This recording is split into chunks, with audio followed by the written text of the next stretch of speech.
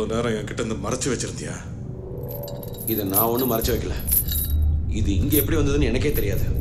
எக்ஸாஸ்டுக்குள்ள அந்த கோடாரி இருந்த கவருக்கு பக்கத்துல இதுவும் இருந்தது. மற்றபடி எனக்கு ஒன்றும் தெரியாது. ஆமாண்டா, உனக்கு எதுவுமே தெரியாதுன்னு நினைச்சுதான் நான் இந்த நிலைமைக்கு வந்திருக்கேன். நீ யாரா என் தனிப்பட்ட வாழ்க்கையை போட்டோ எடுக்கிறதுக்கு? அதான் என்னோட வேலையே. என்னடா சொல்ற? ஆமா, உங்களை மாதிரி பெரிய பெரிய பணக்காரங்களுக்கெல்லாம் ஒரு பிரைவேட் லைஃப் இருக்கும். அதையெல்லாம் போட்டோ எடுத்து கொடுத்தா எனக்கு பணம் கொடுப்பாங்க. பணம் கொடுப்பாங்களா? யார் உன்கிட்ட பணம் கொடுத்தது? யார் கொடுத்தான்னா, யாரோ ஒருத்தவங்களை ஃபாலோ பண்ணி போட்டோ எடுக்க சொன்னா 50,000 அட்வான்ஸ் வேற கொடுத்தான்.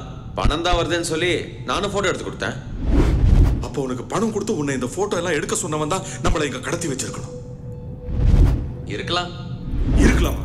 கண்டிப்பா அவன் தான் நம்மளை இங்க கடத்தி வச்சிருக்கணும். முதல்ல சொல்லு, அவன் எப்படி இருப்பான்? ஒல்லியா இருப்பானா, குண்டா இருப்பானா, ஷார்ட்டா இருப்பானா, ஹைட்டா இருப்பானா, எப்படி இருப்பான் சொல்லு. டேய், உன்கிட்ட தானடா கேக்குறேன். நீ சொன்னா தானடா அவன் யாருன்னு தெரிஞ்சுக்க முடியும். கொஞ்சம் யோசிச்சு பாரு, அவன் எப்படி இருப்பான்னு சொல்லு.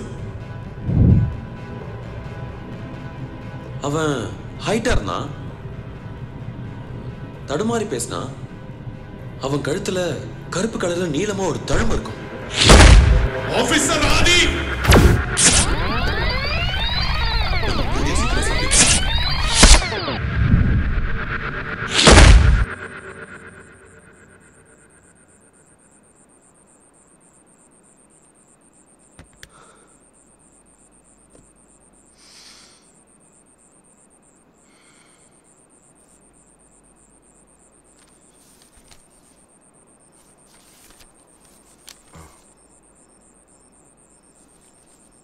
நான் தான் அப்போ சொன்னேன், அந்த டாக்டர் தான் சைக்கோ கொலைக்காரன்.